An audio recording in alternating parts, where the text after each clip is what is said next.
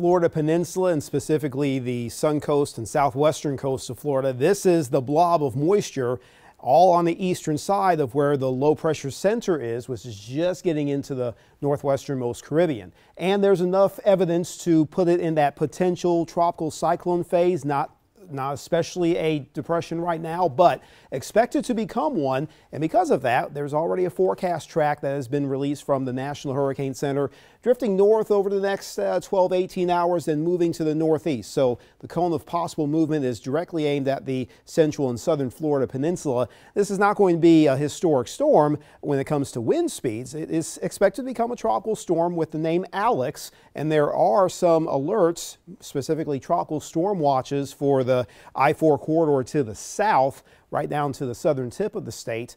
But this can be more of a rain producer for that region of Florida, not so much for our section of the Big Bend and southwestern and south central Georgia. This is not going to be our storm. We'll just have some mild side effects when it comes to where the wind blows and maybe a little more cloud.